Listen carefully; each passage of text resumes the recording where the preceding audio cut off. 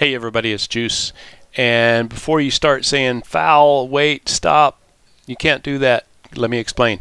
This is a video about the F-4E flight manual, and I'm going to show you guys where you can find it for free. Download it from the Phantom 2 Society, the F4 Phantom 2 Society. I'll give you a link to their download. If it doesn't work for you, you can always open it up in your own country if you do a Google search. I'm sure you can find it out there. So without stealing any more footage from HEATBLUR's trailer, let's go ahead and bring up the manual. So this is pretty cool. You guys will see here that it is the 1979 version of the F-4E flight manual. You won't get any of the changes. It does have, it has changes 1 through 9, but while this was in service all the way through to the early 90s, this aircraft right here would have had a lot more changes on top of it. So you won't have the most recent one before they retired it, but you'll have the basic information.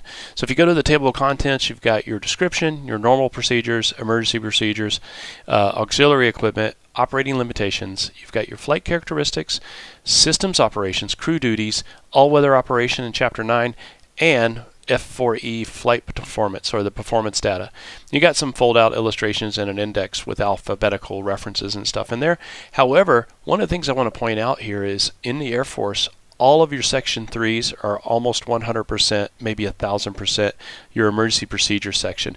And when you see that, it looks like this on the border. You get this border around it, and that's how you can quickly see it in a flight manual.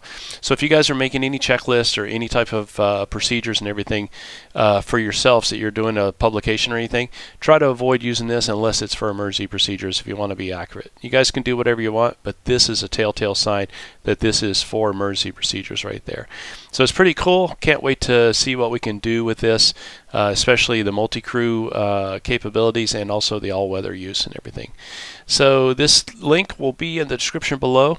If you guys can't open it based on the country you're in right there, that you're currently in, go ahead and just do a Google search until you can find it. You'll probably find one from a video game, but just keep looking. You'll find some type of source or reference that you can get it from. It's pretty out there. I Googled it and I found 100 references. Half of them were usable, and then this one was the best one. So I'll leave a link, and you guys have a great day. This is Juice. Cheers.